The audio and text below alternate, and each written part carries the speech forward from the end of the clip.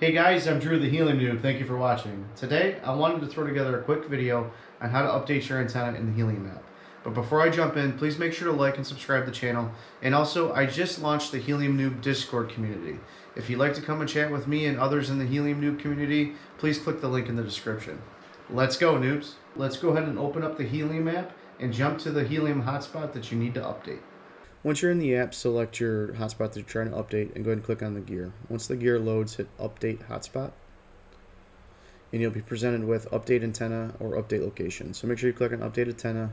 Now in the drop down where it says Select Antenna, you can pick from a list of antennas that they have preloaded in there with the default dBi settings. Now if you don't see yours, you can go ahead and click on Custom Antenna, and that'll allow you to put in the gain and the height specific to the one that you're using.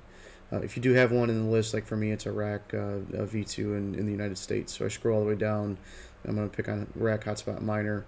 And then for me, I'm about 12 feet in the air with this setup. So I'm going to put in 4 for my meters for my height, and then hit Update Antenna.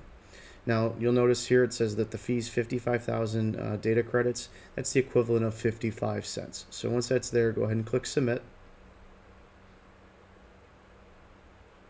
And then it's going to put the transaction into a pending status. Could take a couple minutes, could take a couple hours, but eventually that will update.